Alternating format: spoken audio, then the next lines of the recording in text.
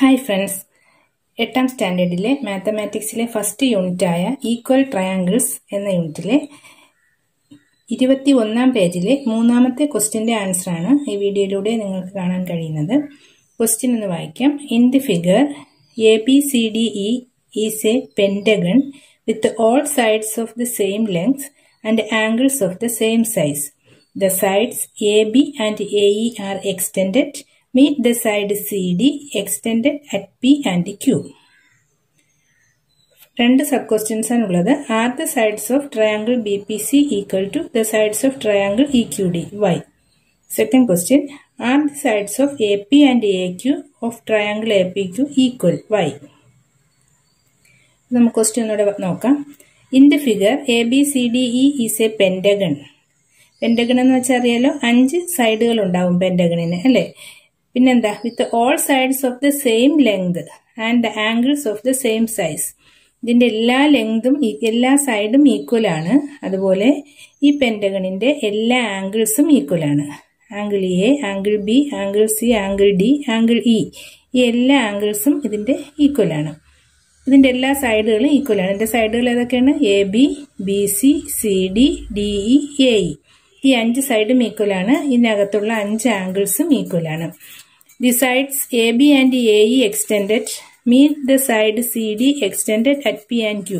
ഇവിടെ AB എന്ന് പറയുന്ന സൈഡ് എക്സ്റ്റെൻഡ് ചെയ്തിട്ടുണ്ട്, നീട്ടി വരച്ചിട്ടുണ്ട്. AE എന്ന് പറയുന്ന പെന്റഗണിന്റെ സൈഡും നീട്ടി വരച്ച് എക്സ്റ്റെൻഡ് ചെയ്തിട്ടുണ്ട്.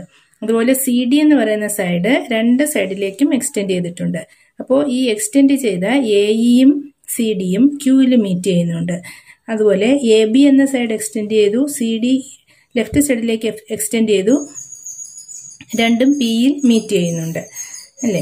ഇനി first question, are the sides of triangle BPC equal to the sides of EQD.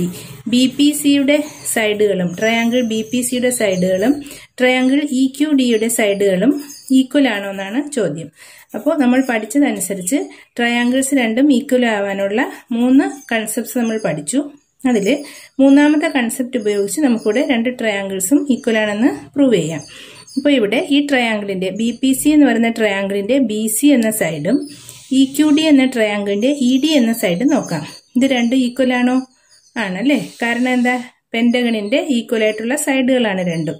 അപ്പോൾ BC ഈക്വൽ ടു ED എന്ന് നമുക്ക് എഴുതാം. ഓക്കെ. പിന്നെ ഇവിടെ ഈ ആംഗിൾ നമുക്കൊന്ന് നോക്കാം. അപ്പോൾ പെന്റഗണിന്റെ എല്ലാ ആംഗിളും ഈക്വൽ ആണെന്ന് പറഞ്ഞിട്ടുണ്ട് അല്ലേ. നമുക്ക് അതിന് X എന്ന് കൊടുക്കാം. പെന്റഗണിനകത്തുള്ള ആംഗിൾ നമുക്ക് അറിഞ്ഞുകൂടാ, അതുകൊണ്ട് നമുക്ക് X എന്ന് കൊടുക്കാം. ഇത് X ആണെങ്കിൽ ഈ ആംഗിളിന്റെ അളവ് എന്താ?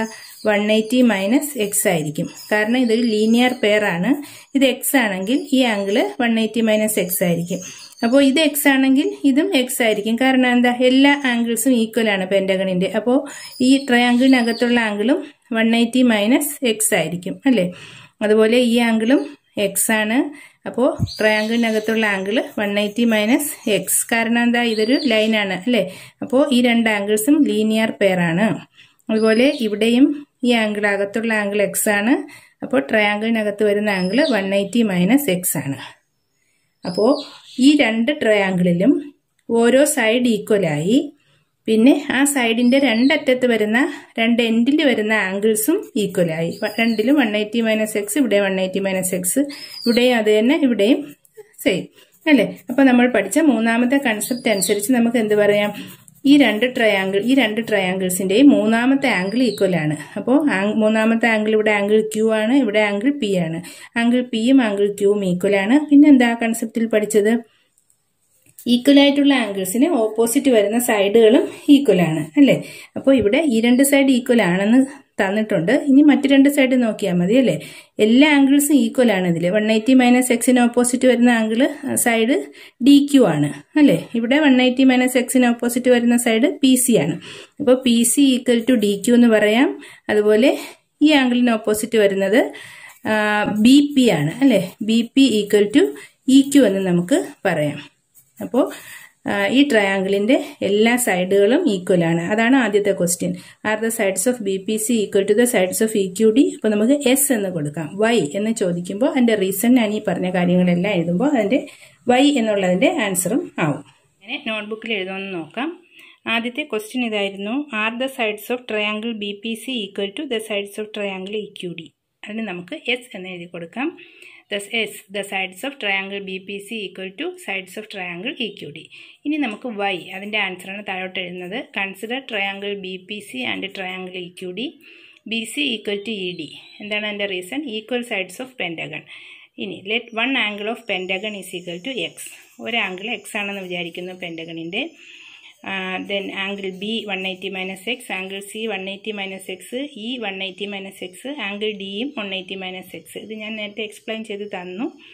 Here one side of triangle BPC and the angles at its ends are equal to one side of triangle EQD and the angles at its ends. Then the third angles, angle P equal to angle Q, and the sides opposite to equal angles are equal. അങ്ങനെ നമുക്ക് B P equal to E Q എന്നും P C equal to D Q എന്നും എഴുതാം. അപ്പോൾ first sub question ഇത്രയുമാണ് നോട്ട്ബുക്കിലേക്ക് എഴുതേണ്ടത്. ഇനി are the sides of A P and A Q of triangle A P Q equal Y.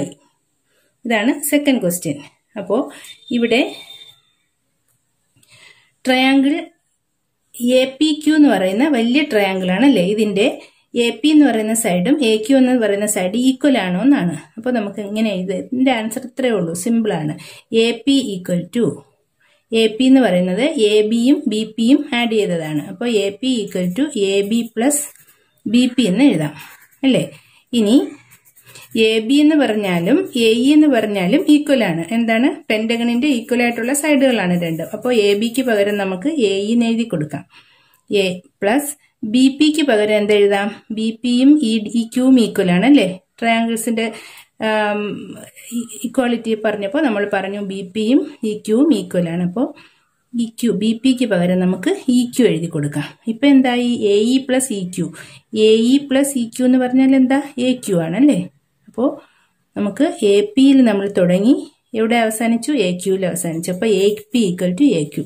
അപ്പൊ ഇത്ര മാത്രമേ ഉള്ളൂ സെക്കൻഡ് സബ് ക്വസ്റ്റ്യന് നോട്ട്ബുക്കിൽ എഴുതേണ്ടത്. അപ്പോൾ ഈ വീഡിയോ ഇഷ്ടമായെങ്കിൽ ലൈക്ക് ചെയ്യണം. അതുപോലെ ഈ ചാനൽ സബ്സ്ക്രൈബ് ചെയ്യാത്തവരുണ്ടെങ്കിൽ സബ്സ്ക്രൈബ് ചെയ്ത് തൊട്ടടുത്ത് കാണുന്ന ബെല്ലൈക്കൺ അമർത്തി അതിൽ ഓൾ എന്ന ഓപ്ഷൻ കൂടി സെലക്ട് ചെയ്യണം. അപ്പോൾ ഇനി ഞാൻ അടുത്ത ക്വസ്റ്റ്യന്റെ ആൻസർ അപ്ലോഡ് ചെയ്യുമ്പോൾ അതിന്റെ അറിയിപ്പുകൾ അപ്പോൾ തന്നെ നിങ്ങൾക്ക് ലഭിക്കുന്നതാണ്. Thank you.